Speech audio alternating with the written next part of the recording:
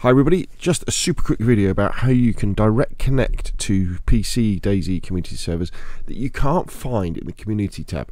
So for example, what I have is a server called 1L Scale Speeder PvE Livonia server, but for some reason it just will not appear in the community tab.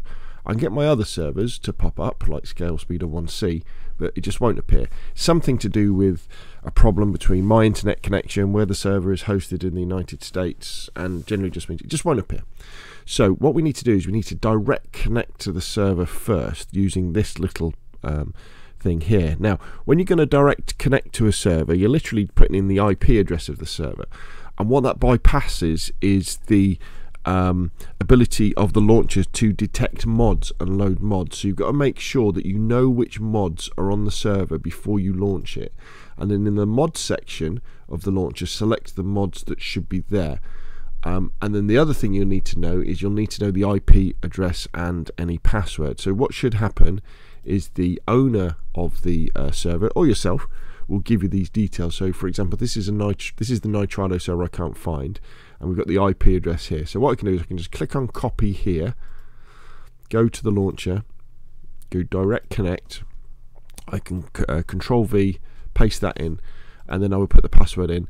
If you've set it up like this, where we've got server name or address 95.146.180 colon 31,000, that's the port at the end, so I don't need to put the port down below, and then I just need to put the password in, and that will then connect to the server as usual.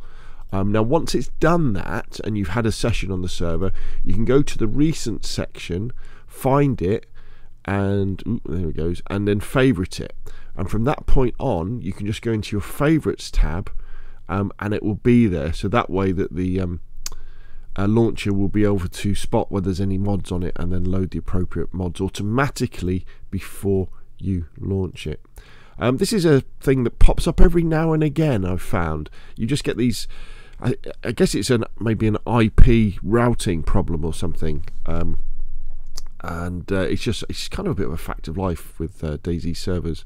And often you'll find you won't be able to find a server one week, and then the next week it will appear no problem at all. But there we go, that's how you do it.